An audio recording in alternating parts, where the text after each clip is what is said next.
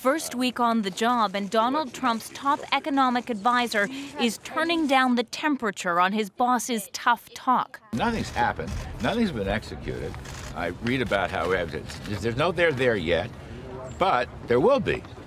Trump's $100 billion threat is just that, a statement, not an order. Strategic bluster, perhaps. But the Chinese are taking it seriously, promising today to fight back quickly and decisively.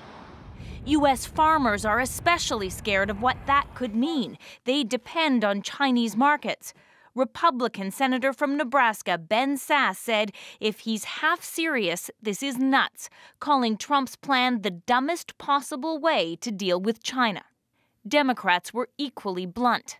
There are smart ways of negotiating, and there are stupid ways of negotiating. You don't want to put yourself in the position of having to basically lose your credibility if you have to back down.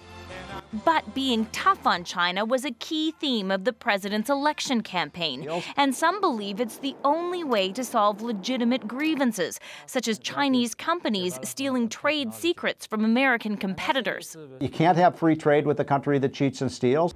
To put Trump's threat in perspective, it's right in line with another unexpected pronouncement this week, the hastily organized plan to put National Guard troops on the border with Mexico. Both plans appeal to the president's base, and both have left officials to brace for the consequences. Lindsay Duncombe, CBC News, Washington.